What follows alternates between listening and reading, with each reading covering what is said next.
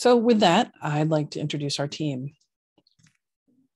Today, we're joined by Yongqing Chu, Project Manager with the City of Bothell, Charles Smith, Project Manager with consultant Reed Middleton, Whitney Rierick, that's me. I'm a facilitator with PRR. Daniela Ruiz is our Spanish interpreter. Yuran Wang is our Mandarin interpreter. And I'll hand this off to you, Yongqing. Thank you, Whitney. Hi, and welcome to our workshop on the Roundabout Project. Thanks for joining us. Today, we are talking about the new roundabout that the city is planning to build at Meridian Avenue South and the 240th Street Southeast. We will discuss why we choose a roundabout versus other alternatives, the different features of a roundabout, and how to use one. We will reserve time in the middle and at the end of the presentation to answer questions. If you have questions while we are presenting, please type this into the Q&A box.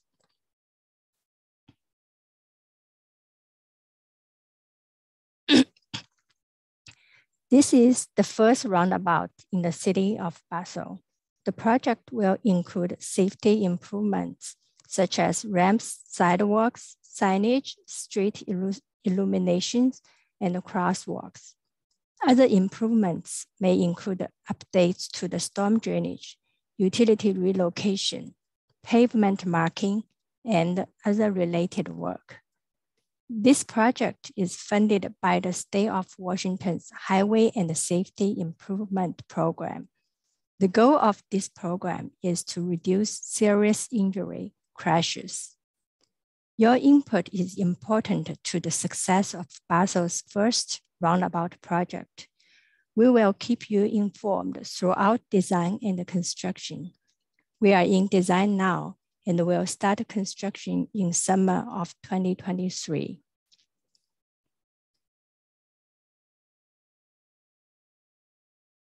Meridian Avenue and the 240th Southwest is an important intersection for the region. It is a crossroads between neighborhoods and the cities. I'll hand this off to Charles to introduce design and the use of roundabout. Thank you, Yongqing. Currently, this intersection is an all-way stop with only partial sidewalks and no bike lanes. There is frequent congestion and delays for vehicles during the busiest hours of the day. In addition to the congestion, there have also been a relatively high number of collisions at this intersection. Roundabouts, like the one we're building, help to reduce congestion and improve traffic flow. They are also shown to improve safety by reducing collisions. They're often more cost-effective and use less space than a traditional signalized intersection. Next, I'd like to share some of the traffic analysis we've done for this project.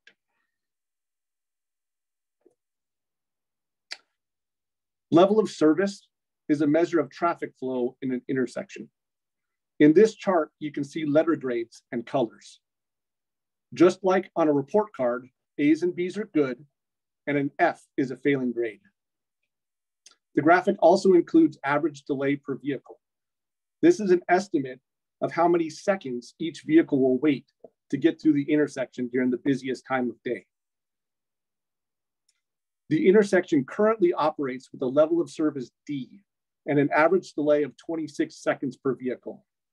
Not great, but not terrible. The no-build option estimates how the intersection will function in the future if no changes are made. With continued growth and development, the increased traffic projections result in a level of service F and an average delay of 88 seconds per vehicle, more than triple the existing peak delay.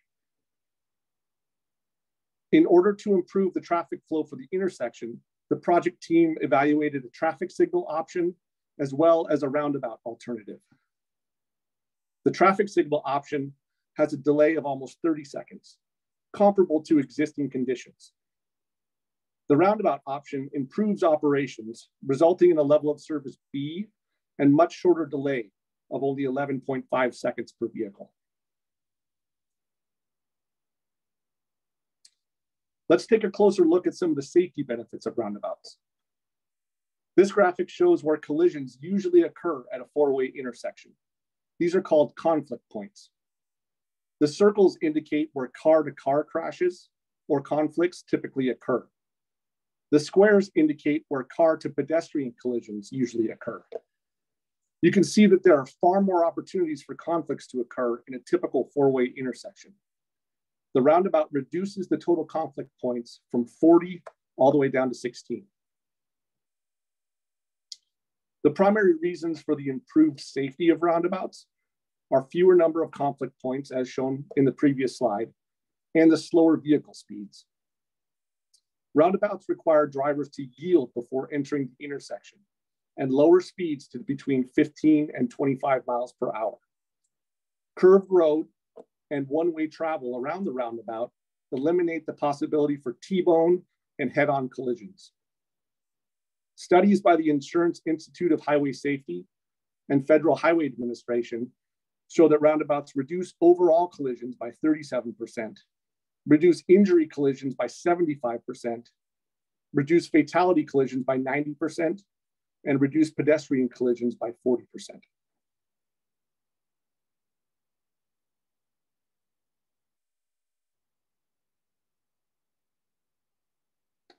Roundabouts allow for continuous flow of traffic. Unlike intersections with traffic signals, roundabouts do not require drivers to stop and wait for a green light to get through the intersection. In a roundabout, traffic is not required to stop, only yield, so the intersection can handle more traffic in the same amount of time. Studies by the Federal Highway Administration have found that roundabouts can increase traffic capacity by 30 to 50% compared to traditional intersections.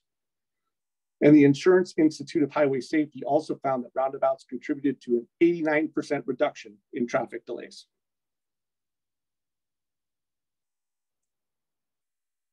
Roundabouts can help improve air quality by lowering emissions from idling cars.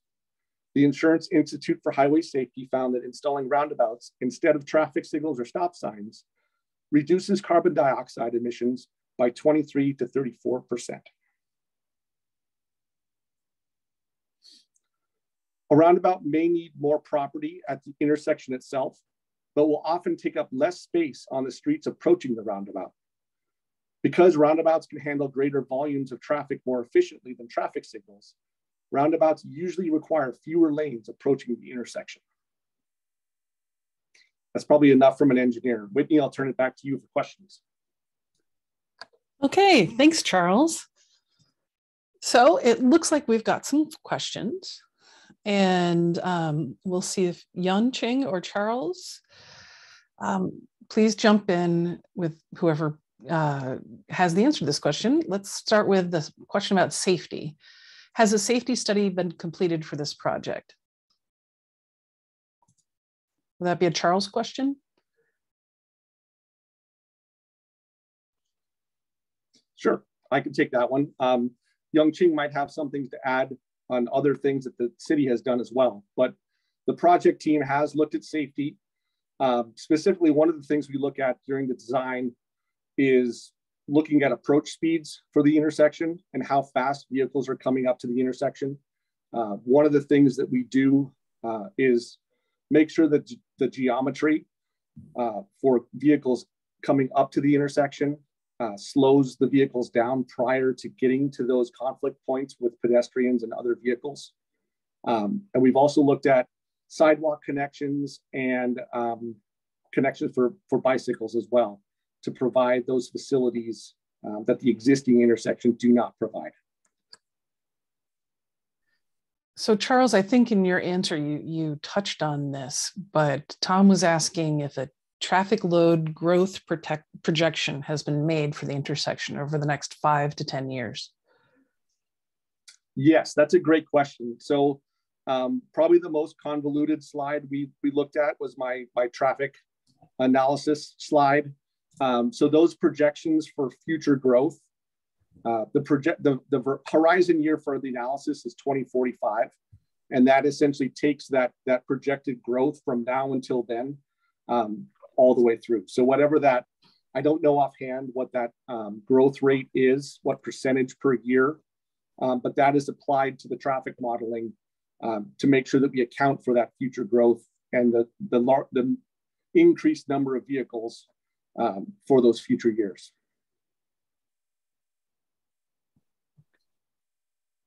Just to add, the growth rate we are using here is 2%. Okay, 2%. Thank you.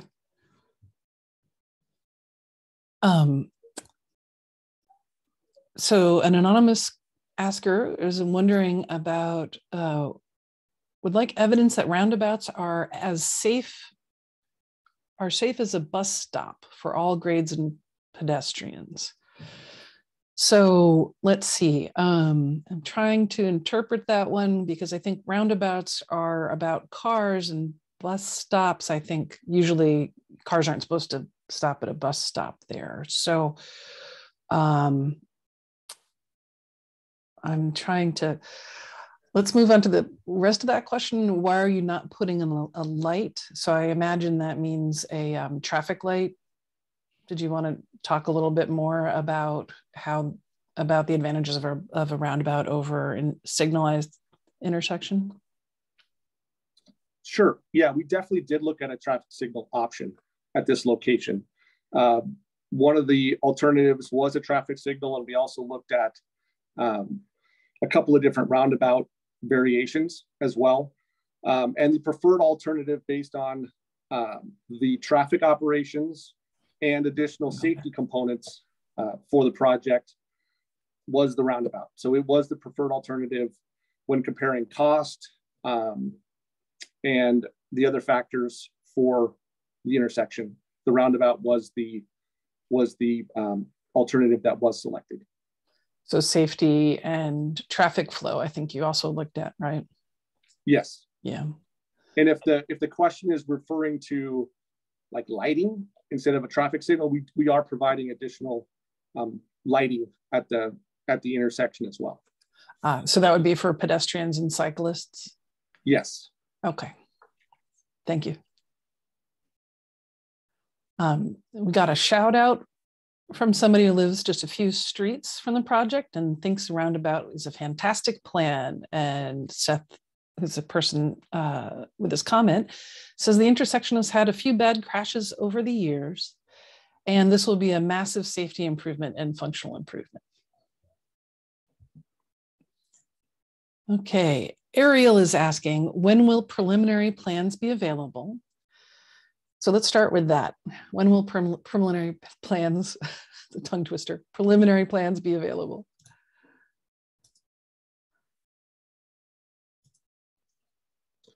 So we've actually completed 30% design for that initial design phase. In some of the slides coming up, we'll talk a little bit more about the schedule for the project.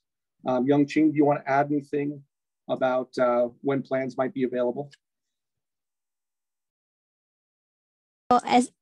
Well, as you mentioned, a 30% plan has been completed, and then we are expecting a 60% design to be complete by fall 2022. So we will talk about the schedule later after this one, after the Q&A session. Okay. So we'll look a little, we do have a slide about the timeline. But that's another part of this question from Ariel is how long is the construction timeline? So when will construction start and when do you anticipate it ending?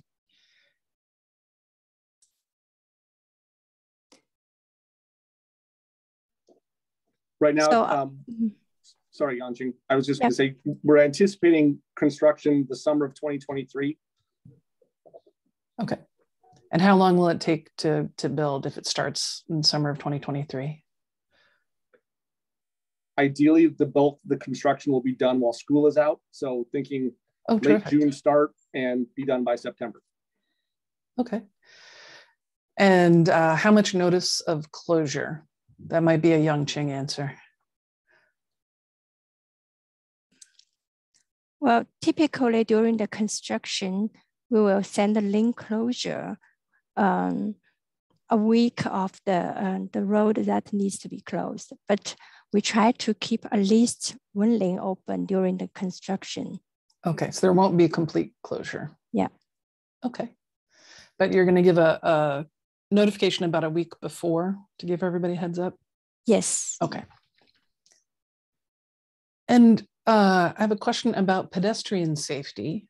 Do you have, I mean, this slide shows us potential conflict points for pedestrians. Do you have any other data around pedestrian conflict? Well, again, one of the best aspects of a roundabout is that you're only crossing one lane of traffic at a time. So there are raised medians, and we talk a little bit more. There's another slide later in the slide deck that talks about bicycles and pedestrians. The roundabout is laid out with traffic islands, splitter islands approaching the intersection. So there is a pedestrian refuge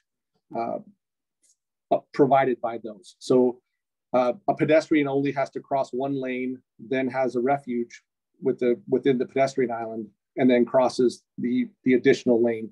So they're only looking in one direction at a time, which is safer than the multiple ways vehicles can be coming in a traditional four-way intersection. Terrific. And yeah, we have this slide here that kind of shows that, but we do have a slide coming up. Why don't we save the rest of the questions for our second Q&A session towards the end so people can see some of these too. Does that sound good? Let's get back into the presentation, and don't worry, everybody. We're going to answer all of the questions here that you've posted. Okay, so let's jump back into it.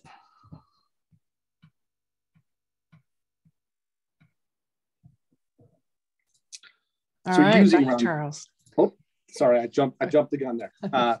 So here are a few things to remember when using a roundabout. Watch for pedestrians and bicycles as you approach the intersection. Yield to drivers already in the roundabout. Do not stop in the roundabout. And watch for pedestrians and bicycles as you exit the roundabout. When approaching the roundabout, there will be a yellow roundabout ahead warning sign. Similarly, there will be pedestrian crossing warning signs at those crosswalk locations.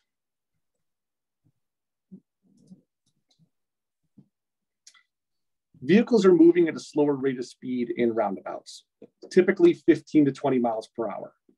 This makes them safer for cyclists and pedestrians when compared to a signalized intersection where vehicles are moving much faster. You can see that in roundabouts, crosswalks are further back from the traffic circulating in the center, allowing more time for drivers to react to people in the crosswalk.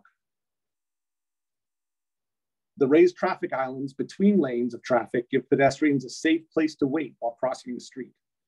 This also means people on foot only need to look one direction at a time while crossing. Bicyclists can choose to ride through the roundabout with traffic or exit the roadway onto the sidewalk and walk their bicycles through the pedestrian crosswalks. Here we're going to show you a video of how cyclists can pass through a roundabout. Okay, just give us one quick minute to queue up the video for you.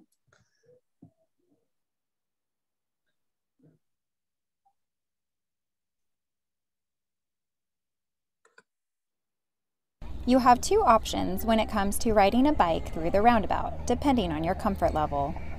Experienced cyclists may choose to take the travel lane and ride through the roundabout with traffic. Approaching the roundabout, signal your intent to merge into the traffic lane. Riders must obey the same rules of the roundabout as if they were driving a car. Watch for pedestrians, yield to vehicles already in the roundabout, and circle the roundabout to your right until you reach your desired exit. Less experienced cyclists may also choose to ride around the roundabout on the protected outside path. The bike lane ramps up to the sidewalk path and allows a bicyclist to use the dedicated crossing locations similar to a pedestrian. At some roundabouts, dedicated bicycle crossings will be provided and marked with green paint. In all cases, bicyclists should be cautious and yield to people walking. Okay, thanks.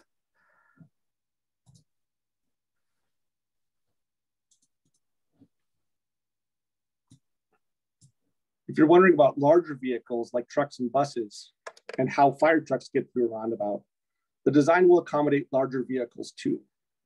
We do this through the use of something called an apron. You can see the truck in this image is driving up on the center of the roundabout. That's the apron.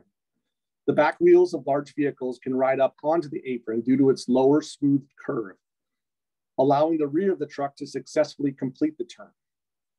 The truck apron is raised to discourage use by smaller vehicles and emphasize that it is not a normal travel lane.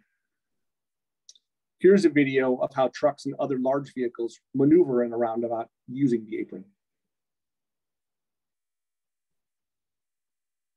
All right, queuing up another video.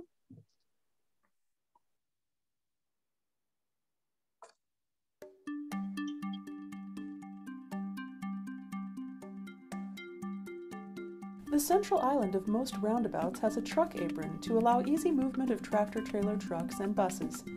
The truck apron is a paved area, usually separated by a mountable curb from the circulatory roadway. It gives trucks and other large vehicles extra room to navigate while still controlling passenger car speeds. This roundabout in Bend, Oregon is used by many tractor-trailer trucks and school buses. The truck apron is nearly flush with the roadway, allowing trailer tires to roll over it. Roundabouts are typically large enough for emergency vehicles to travel fully within the circulatory roadway, as shown here in Encinitas, California. The rear tires of large emergency vehicles, such as fire trucks, can roll over the truck apron if needed. While the curvature of roundabouts increases travel time to navigate the intersection, emergency vehicles often experience similar delays at other types of intersections because queues there are often much shorter. This residential roundabout in Wisconsin is navigated by a fire truck, which does not need to use the truck apron. Truck aprons can be designed with smooth curves, as shown in this Nebraska example. This allows the rear tires of the truck to comfortably mount the truck apron without risking rollover.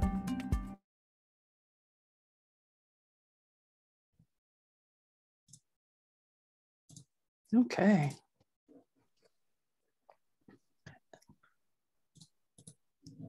And now we're back to Yangqing.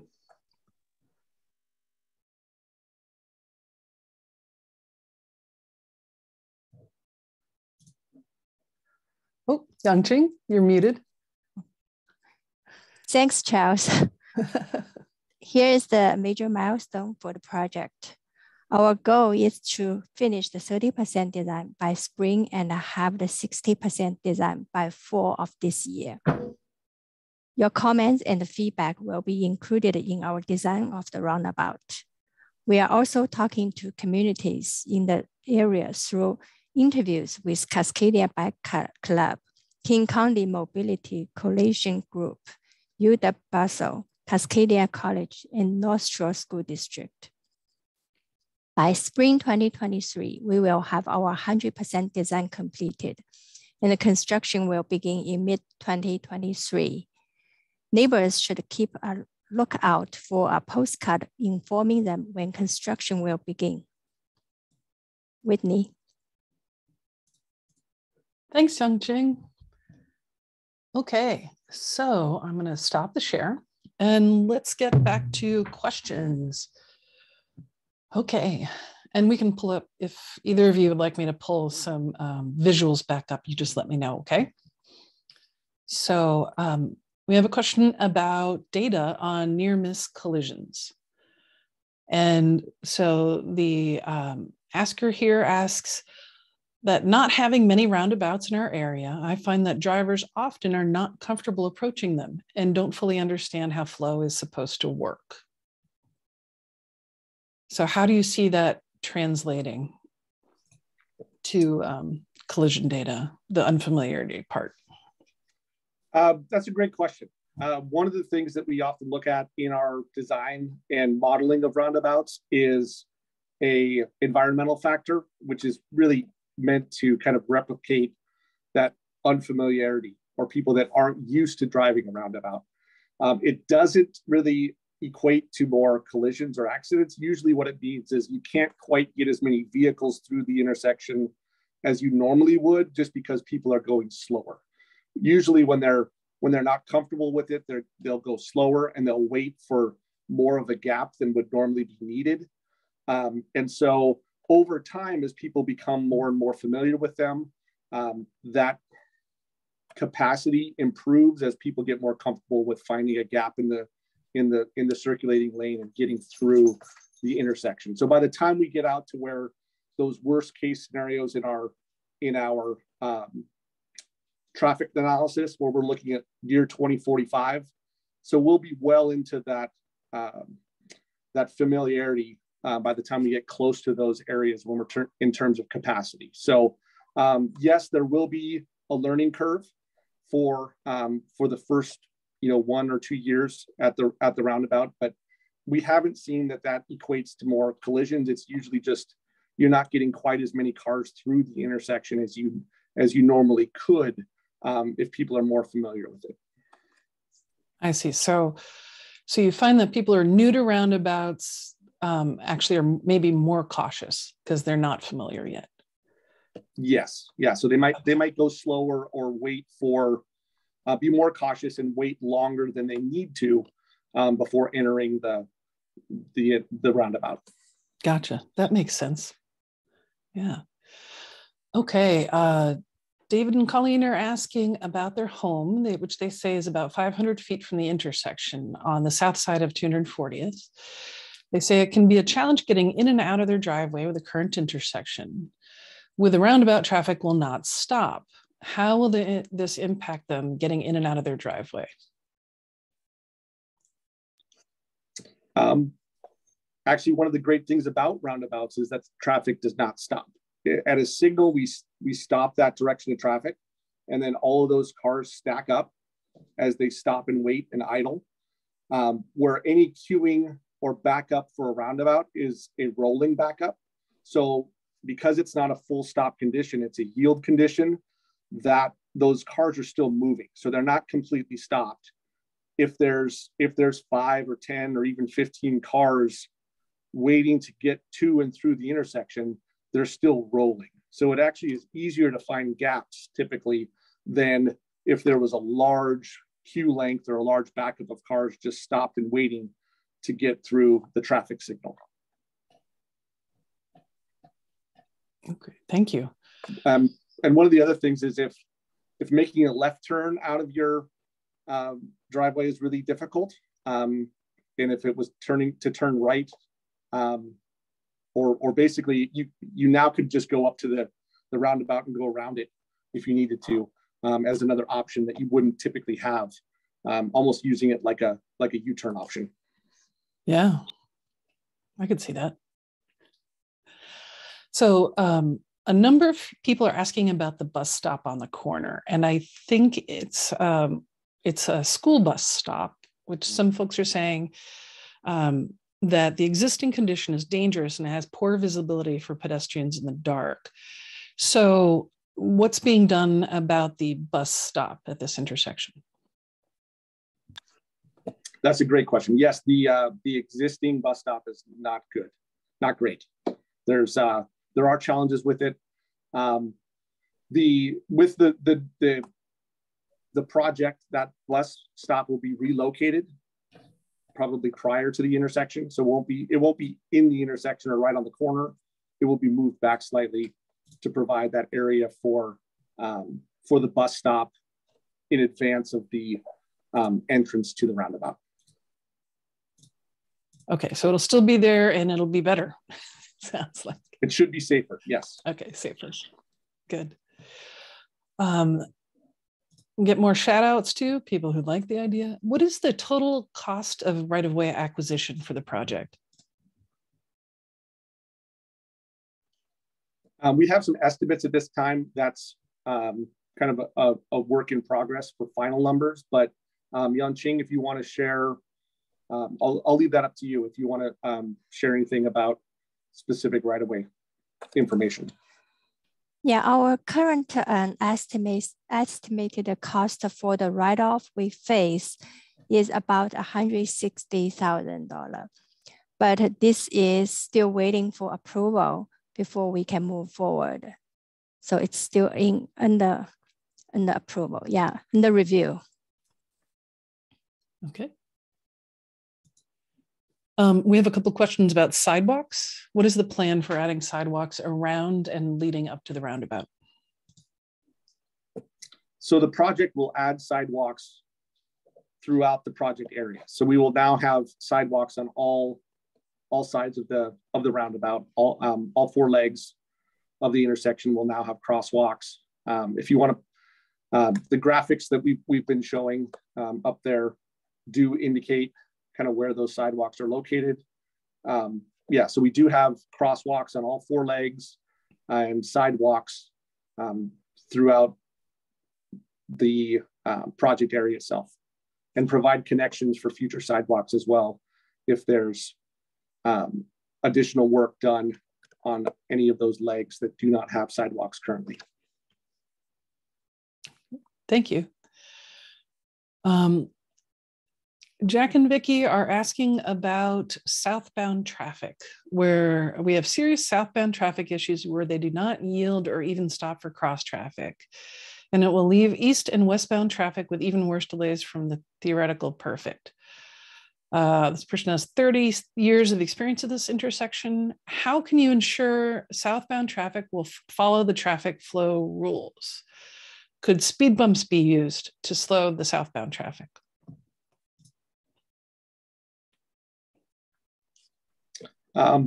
So one of the pluses for a roundabout is that southbound traffic that's coming down the hill along Meridian, it's not just a straight shot any longer. So they have to slow down as they're coming into that curvature as they approach the roundabout. The curvature and that configuration of the raised median island and the new curb that's being added for that leg forces them to turn and causing them to slow down. So rather than a straight shot down the hill, now they will be slowing down so they can be that 15 to 25 mile an hour speed when they enter and use the roundabout. And correct me if I'm wrong, Charles, but it seems like the roundabout will be a larger visual too than a simple stop sign off on the side, that somebody coming down the hill maybe is going faster than the speed limit, too fast. And they'll see something there. They'll see the signs maybe that say roundabout ahead. And then they'll also see a larger thing with cars going around that's a more prominent, say, than a stop sign as currently or a signalized intersection. Is that true? Yes, there is the visual cue of the center island itself. There's now something blocking. If they want to go straight through, they're going to have to jump at least 3 curbs to do so. So there are some significant deterrents for just plowing through the intersection there. Okay. How about 18-wheelers? Will the roundabout handle 18-wheelers? Yes. So there are, this intersection isn't designed for very large trucks. It is a residential area and not in the middle of an industrial zone. So we're not anticipating huge semis going through this intersection regularly. The truck apron and the mountable splitter islands do allow for large vehicles to traverse the intersection. On those rare occasions where one of those very large vehicles comes in, they'll have to go slow to use the truck apron, but they can get through the intersection. Okay. But you don't anticipate a lot of semis up that way, huh?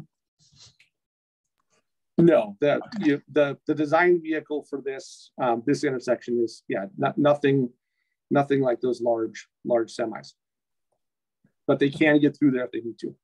Okay. Will the roundabout have a planter box in the middle, like all of the examples in the videos? The center island may or may not be planted. It's one of those things that we haven't decided yet in the design, but there will be that portion that's shown as green is not mountable. So that's an area where there'll be signs and maybe some landscape rocks or something other feature there that may or may not be plantings, but it will be a visual break in the center of that roundabout. Okay. Another question about access for homes nearby. And you mentioned that that it can be easier to get out near an intersection from a driveway. Will this apply to all of the homes in the area? Yes, the design shouldn't restrict any access that is currently there. So we've accounted for existing driveways in the design to make sure that homeowners still have access as they currently do. And one of our slides showed a 2-lane roundabout, but this is going to be a 1-lane roundabout, correct? That's correct. One of the visuals that we had for, I think those were from the Washington State Department of Transportation website talking about roundabouts, and the examples that they had shown were multi-lane roundabouts. This is just a 1-lane roundabout. Okay. I'm going to pause for a minute for our translators. Sorry, I'm talking fast. I was going fast too. So the size of the intersection, how will it compare, the planned roundabout that you're looking at now? How will that compare size-wise to the intersection in the truck video? It depends on which intersection in the truck video. This is a smaller, more compact roundabout than, say, the one in Bend, which was a much large, where you saw the large vehicles going through. Sure. This is more consistent with the one in the video that shows the fire truck in the residential area. So the one where they're talking about how the fire truck can go through without using the truck apron, this is very similar to that intersection where school buses and a fire truck like that can use the circulating lane without having to go up onto the truck apron at all. Okay.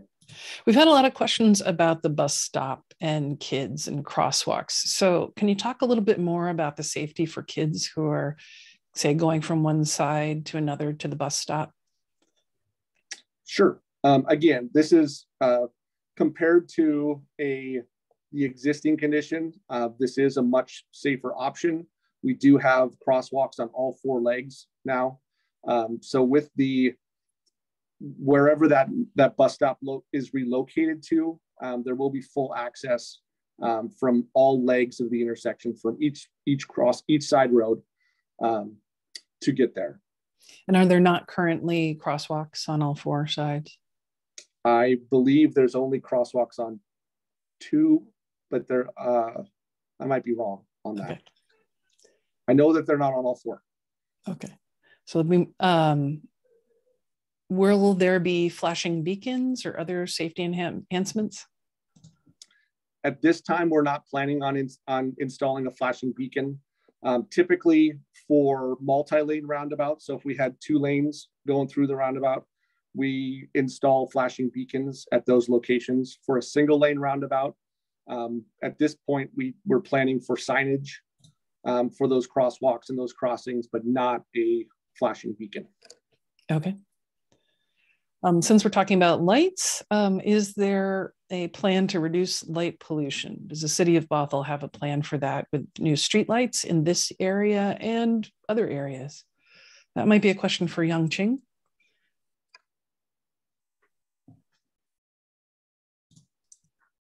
Oh, at this stage, we haven't started lighting design yet. I think we will look at this option maybe during the 60% design. Okay, so that's coming up. Okay. And I'm sorry. One thing I will say about lighting design is that whatever streetlights we choose will have what they call cutoff optics, so that they won't be casting light back away from the street. It'll minimize how much light pollution or light is directed away from the intersection and trying to localize it where we need it for pedestrians and the crossings. Okay. There are questions about where other roundabouts have been located. Do we have any data about safety about roundabouts that are located on the side of a hill? And again, wondering about the safety of them because of the downhill approach in one direction. And also about, roundabouts in residential areas. Is there data about that, or close to residential driveways especially?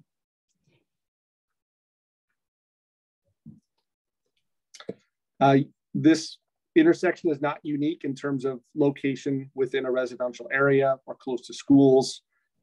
We have many, I don't have any data that I can provide you for specific comparisons, but I do have, we do have a lot of experience with roundabouts in locations such as this.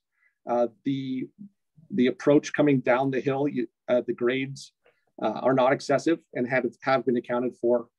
It's certainly not the steepest approach to a roundabout that we have designed in the past. And again, we do have similar roundabouts that have, I would say, some cases even closer driveways than some of these here. So those driveways have been accounted for and included in the design for this project. Where will the material and equipment staging be? That is yet to be determined. Okay. Yeah, because we're still a year or so out from construction, correct? Okay. Correct. Will the east side of Meridian be paved/widened south of the intersection to connect to the widened paved shoulder 1 or 2 parcels south of the proposed project?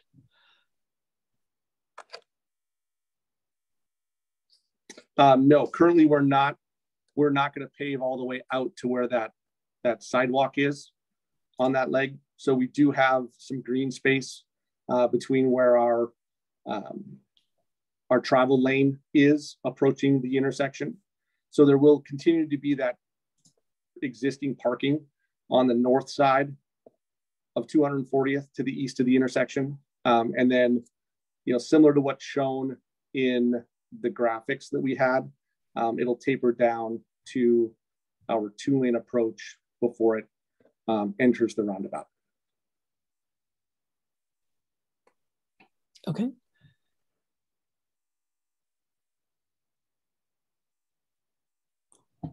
So about the school bus routes, I might know the answer to this question because you said you're going to attempt to have construction during the school break.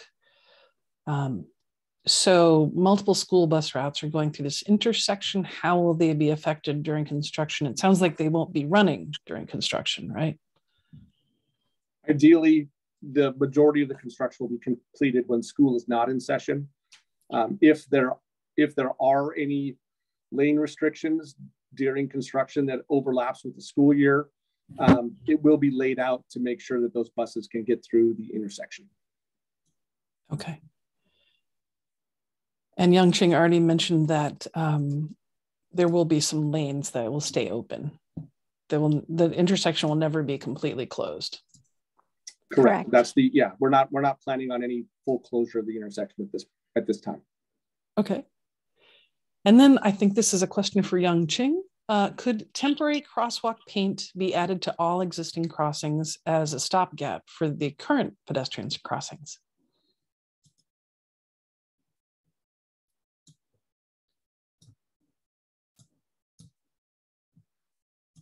Yangqing, is that something the city could do? That I will talk to our city traffic engineer to see what the city can do. It sounds like there's a lot of concern for the current situation of that intersection and that, which I'm sure is a large driver for this project, correct? So, okay, well, let me just making sure we captured everything. So we've already answered about low light and trying to reduce light pollution, improving plantings. That's an option that will be addressed later. And okay, I think we've captured everything here. So unless anybody has any quick last minute questions, if we have additional questions after this meeting, who do we send them to? We send them to Yangqing, and I have a slide for that in a second. But thank you so much. I'll just share my screen one more time.